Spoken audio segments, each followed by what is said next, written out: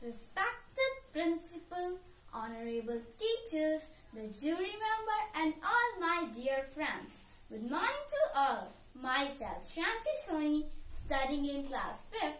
Today I am extremely delighted to recite a poem in front of you all. The topic of my poem is Mother Earth. So teachers, as we all know, we have a beautiful Mother Earth.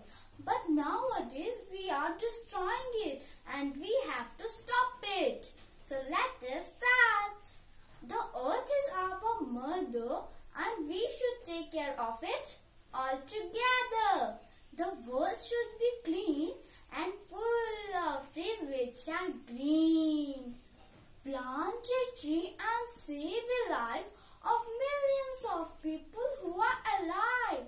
Stop the plastic. Its impact is really drastic. Our home is dying and we all are crying. Air is full of dirt and pollution. Let us fill it with pure oxygen.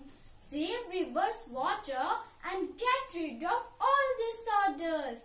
We are wasting water and electricity and getting shortage of it in our cities. Cutting down a forest is alarming.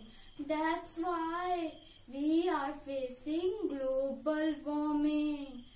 Let us join hands to save this earth, as it's the place where we all take birth. Garbages are everywhere. Looks like everyone doesn't care about our Mother Earth, who is crying with fear that she might internally disappear.